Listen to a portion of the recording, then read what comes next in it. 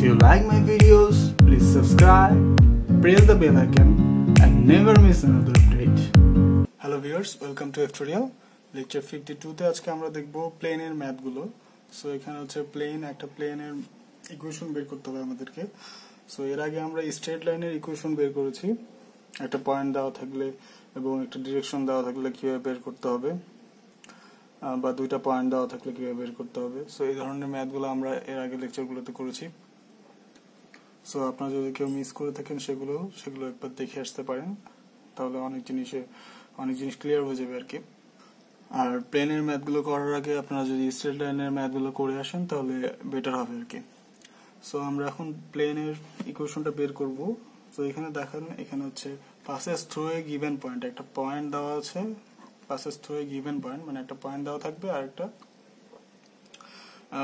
and perpendicular to a given direction, মানে একটা ডিরেকশনের perpendicular এবং মানে পয়েন্ট আর ডিরেকশন দেওয়া থাকলে আমরা হচ্ছে কিভাবে বের করবো আর কি। সো এখানে হচ্ছে সূত্রটা হবে আমাদের, এখানে সূত্র হবে হচ্ছে r into n equal to a into n। So এই সূত্র দিয়ে আমরা হচ্ছে ম্যাথগুলো করব। সো এখানে হচ্ছে n, এখানে n টা হচ্ছে আমাদের direction vector n bar. So n bar equal to ধরেন হচ্ছে ax plus by plus c z। So এটা ধরলাম। আর এখানে a হচ্ছে আমাদের পয়েন্টটা, এটা হচ্ছে ডিরেকশন আর এটা হচ্ছে পয়েন্ট। সো a হচ্ছে পয়েন্টটা। সো এখানে a ধরেন হচ্ছে x1 y1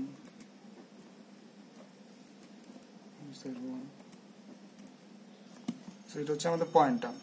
সো এখান থেকে সূত্র থেকে এখানে r হচ্ছে আমাদের, rটা হচ্ছে x y z, sorry z। So আমরা এখানে লিখি। সো এখান থেকে পাচ্ছি আমরা হচ্ছে x y z দেন ইনটু আমাদের হচ্ছে ডিরেকশনটা n টা, সো এটা ডিরেকশনটা ইনটু হবে। So a x b y c z দেন এটা ইকুয়াল টু হচ্ছে a। সো a পয়েন্টটা, সো a পয়েন্ট হচ্ছে এটা y z1 দেন ডিরেকশনটা এটা আবার এটা দুই সাইডে আছে আর কি, ডিরেকশনটা দুই সাইডে। সো a c, এটা একটু বুঝে নেবেন, এখানে c, এটা হচ্ছে c। সো এখন আমরা যদি ডট গুণ করি, এটা কিন্তু ডট গুণ মাঝখানে, এটা ডট গুণ করবো আর কি। সো এখানে ডট গুণ করলে আমরা পাচ্ছি হচ্ছে ax plus by plus cz equal to এখানে x1a plus y1b plus z1c। এখানে যদি আপনাদের বুঝতে প্রবলেম হয়, এখানে দেখেন, এখানে হচ্ছে x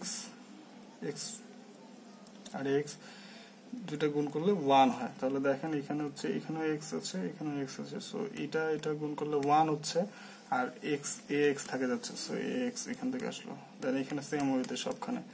সো এইটা ফলো করে আমরা জাস্ট ডট গুণটা করলাম এখানে। সো দেন আমরা যদি এটাকে এইভাবে লিখি ax plus by plus cz, আর এই সাইডে প্লাস মাইনাস করে আমরা একটা ভ্যালু পাবো যেটা হচ্ছে আমরা d ধরতেছি। সো এটা হচ্ছে আমাদের প্লেনের ইকুয়েশনটা। সো এটা আমাদেরকে আনতে হবে, মানে ম্যাথে করার সময় এটা আমাদেরকে আনতে হবে। সো আমি জাস্ট ফর্মুলাটা কিভাবে ইউজ করবো সেটা দেখাই দিলাম। এখন আমরা একটা ম্যাথ সলভ করি। সো এখানে ধরি আমি যে এখানে পয়েন্ট একটা ধরে নিই, পয়েন্টটা ধরেন হচ্ছে 1 2 -3 পয়েন্ট আর পারপেন্ডিকুলার হচ্ছে